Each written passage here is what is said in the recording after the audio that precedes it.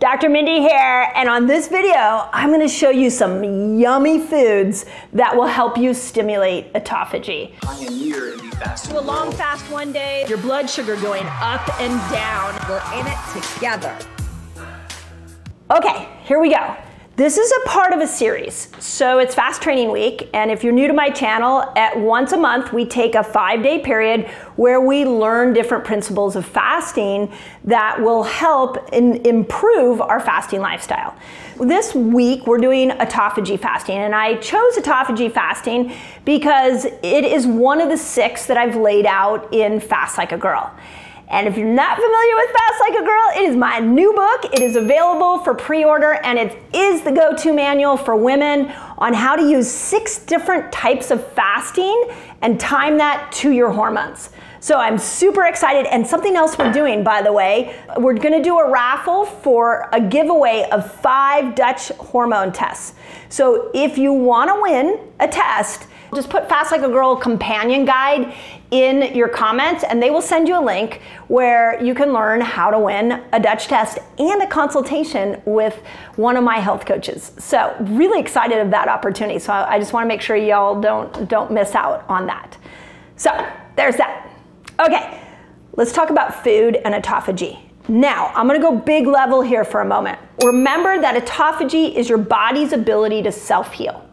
That is why we love autophagy, because it is the body turning within and saying, okay, these cells need to clean up.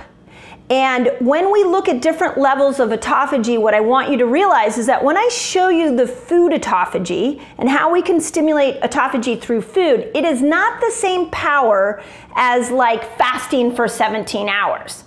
So remember, I would guess if I put 100 fasting experts or health experts here next to me in this video, they would all tell you that the #1 way to stimulate autophagy is through fasting, and that starts at 17 hours, and each hour past 17 hours, you're getting more and more autophagy. It's like a dimmer switch.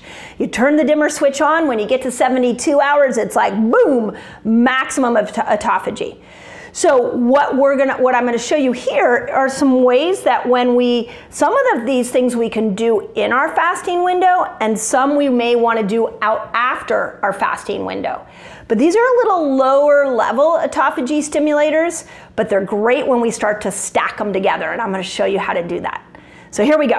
Okay, first autophagy stimulating product out there is coffee. Hallelujah. For those of you that are coffee drinkers, we love coffee, and it is the caffeine in the coffee that will make a difference in stimulating autophagy. A lot of you have asked me, what about decaf? So black, clean coffee is amazing for stimulating autophagy. The next drink down from that is green tea, and then the one down from that is bergamot, which you can find in Earl Grey. So those 3, you drink them in your fasting window, and you're enhancing the autophagy effect you're getting from fasting. Now, if you want the second category that I want to talk about is oils, and there are 2 oils that will help you with autophagy. The first is our favorite, MCT oil. We love MCT oil, and you're going to put that together with some clean coffee, and now in your fasting window, and now we're getting ketones, we're stimulating a deeper sense of autophagy, we're cleaning our cells up in a deeper way. So beautiful way to pair these 2 together. Now, there is some interesting science showing that extra virgin olive oil also stimulates autophagy. So here's one of our new favorites that we've been testing. It's called 0 Acre. I'll leave links for all of this at the bottom. Some of these links are also in the companion guide. So remember, just put Fast Like a Girl companion guide, and all this information will be in there. I promise, my team is on it. So 0 Acre, really great, really clean, extra virgin olive oil. Olive oil can help with autophagy. And I'll show you how we're gonna stack this all together in a day. Okay, next category of autophagy stimulating yummy foods are berries, but 2 berries in particular, blueberries and strawberries. And check this out. This is like divine intervention, because this morning in preparation for this video, I went to my farmer's market to get some berries, and my local farmer, look at this cool berry he had. It is, I hope you all can see this, it is a heartberry. Love it. So I would think that if you could find a heartberry, there may even be more autophagy inside this thing, or this thing may stimulate more autophagy inside you. So just thinking. But berries, blueberries, and strawberries are great for stimulating autophagy. Next category, the magic mushroom. Mushrooms of all kinds are getting so much press right now. We are learning so much about the health benefits of mushroom. And we know there are two types of mushroom that stimulate autophagy. Chaga and reishi mushrooms are known to really enhance that autophagy effect inside the cells. You can get reishi mushrooms in teas. You could probably get both of those in teas. We're experimenting in our household. This is lion's mane mushroom. We do a lot of that. Great for brain health, great nootropic. So mushrooms, the world of mushrooms, the understanding of mushrooms when it comes to autophagy, we've just begun that discussion here on my channel, but know that those two that I mentioned really help keep you in that state of autophagy. Okay. Third category, stay with me here. I know this has got a lot of lists, but I want you to get all this, and I'm going to show you at the end of this video how to put it all together. But the third category are spices. And there are a couple spices that really have a high capability of enhancing autophagy. Turmeric, which it makes me think, you know, all those great studies about turmeric out there, makes me wonder if part of the magic of turmeric is because it does stimulate autophagy, which is self-healing, self-repairing. So it's, you know, if you go to one layer deeper on a lot of these studies, you start to see that what these tools are doing is just enhancing a natural process that's already in your body.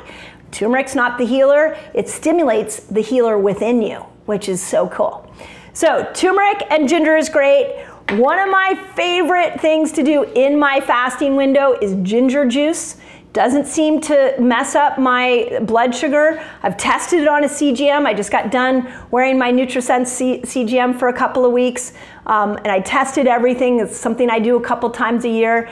But ginger juice, this one is made with ginger and lemon. In my Reset Academy, we are actually, we've been experimenting with ginger juice in the fasting window. So far, a lot of people are saying it kills hunger and it starts to get them into that Dr. Boz ratio. Go back and watch the last video I did. Talked about the autophagy ratio that my brilliant friend Dr. Boz has come up with, and ginger juice can be one of those things that tips you into a deeper ketosis as well. That's pretty cool. So, and we get, the one we use is Ginger Lab. It's local to us, so I don't know if you'll be able to find that. Okay, next category of autophagy stimulating foods is fish. Now, with fish, there's a couple fish you're gonna want to lean into. Salmon has a great capability of stimulating autophagy. Black cod is another one. Sardines are another one. If you love sardines, more power to you. I just haven't been able to love them very much. I love salmon and I do love black cod. So it's the fattier fishes. They have more omega-3s, and that is the part that helps to initiate autophagy and keep that self-repair going. Always with fish, you want to make sure it's wild and that it's coming from the cleanest sources possible. So we'll let you do your research on that. This is a local one to us. Two more categories I want to talk about. Sulforaphane. This is a fancy nutrient that we find in cruciferous vegetables. I don't have any here to show you, but it's the broccolis, it's the Brussels sprouts, and the broccoli sprouts that can enhance autophagy. And then we've got our supplements. Now, before I dive into the supplements, here's what I want you to know. A lot of what I am teaching you all here is how to use typical things you do on a day-to-day basis, like fasting. We're a worldwide audience. I know wherever you live, I can teach you fasting. When I come and I show you foods, yeah, I can go into some of the specialty foods that I find here. I'm in California. But I want to try to give you some things that you can find local to you, and I don't know what's local to you. So, but I like using food and fasting as the first healer.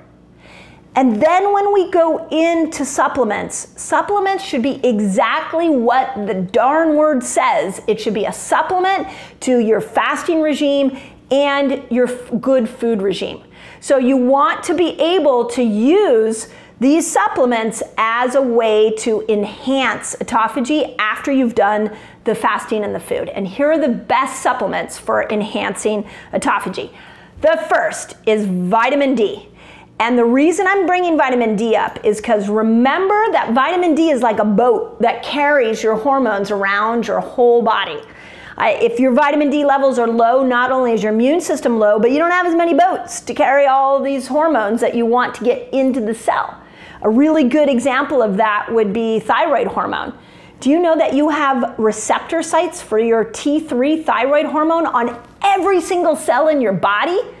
Okay, well, I could do a whole video showing you how to make sure that you're producing T3, but do you have the boats to carry them around your body?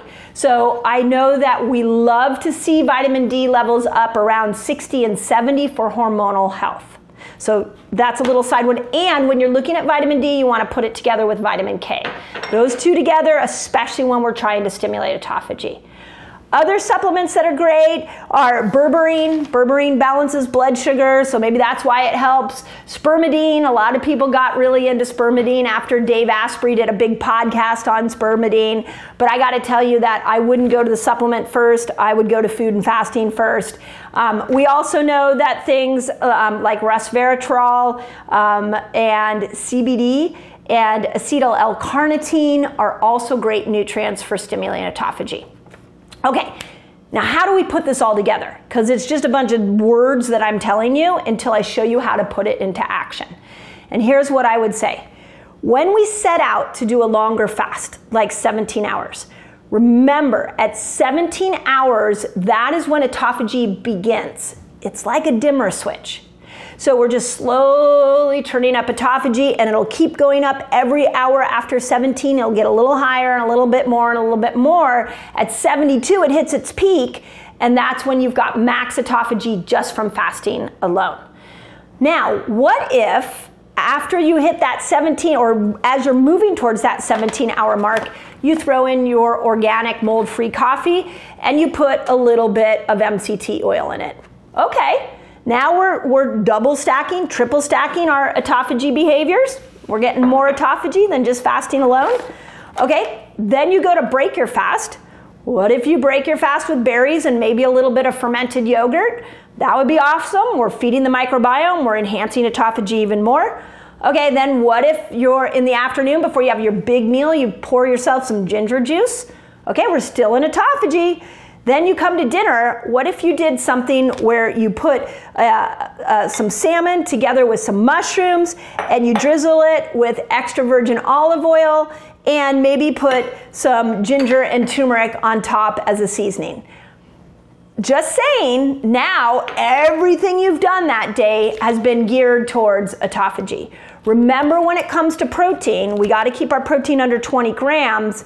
Otherwise, it pulls you out of autophagy. So keeping specifically, we want to keep that meal under 20 so it doesn't pull you out. So that's how you stack this. This is how you go from I'm not in control of my health to I am in control of my health. And the whole goal of everything I do on this channel is to give you things that will be easy to put into action, and that is you healing you. So we don't need a fancy doctor always to give us some fancy advice to heal ourselves. Now, we do want to work in collaboration with your doctor, which is why it's so beautiful how many doctors are on my channel sending their patients here. Thank you if you're one of them. I know a lot of health practitioners are using this as a resource, and I appreciate it. I think you should involve your patient in the healing process. So when we use fasting, when we use food, we want to understand that the healing is happening because you were designed to be a self-healing machine. And every time we give the credit to the supplement, every time we give the credit to the food, food, every time we give the credit to the doctor, we take the credit away from ourselves. And you are doing the healing. And that is the whole premise of everything I'm teaching here. It's the whole premise of Fast Like a Girl. You are in control, you are the healer, and little tricks like fasting and food help you wake up that healer inside of you. So, as always, I hope that helps, and I just really want to give you all a shout out, those of you that have ordered Fast Like a Girl. I greatly appreciate it. That Fast Like a Girl, by the way, is a woman's empowerment book. It is about giving you the keys to your own health kingdom so you can heal yourself, and I'm so grateful for all of you that are on this journey with me. And as always, I hope that helps.